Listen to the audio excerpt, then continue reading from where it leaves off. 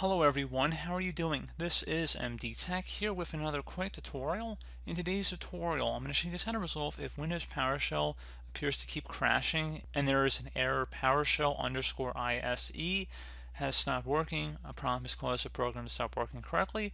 Windows will close the program and notify you if a solution is available. First thing I'd actually recommend doing would just to be close and save out of any open programs and applications and go and restart your computer and see if that resolves the problem.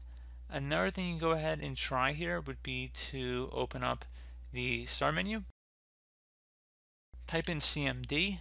Best result should go back with command prompt. You want to go ahead and right click on that and select run as administrator. If you receive a user account control prompt, select yes.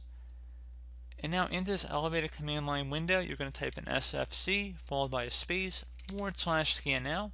Scan now should all be one word attached to that / out front. Hit enter on your keyboard to begin running this command. It will take some time to run, so please be patient, and we will be back with the narration once the scan is complete.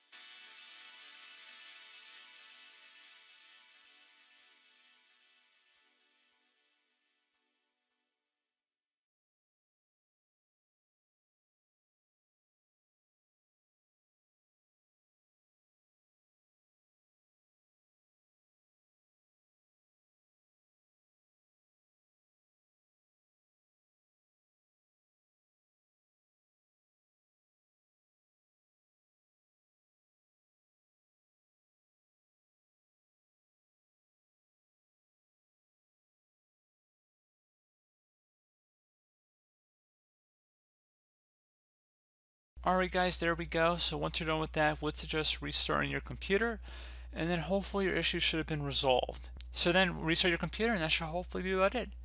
So as always, thank you guys for watching this brief tutorial. Do hope I was able to help you out, and I do look forward to catching you all in the next tutorial. Goodbye.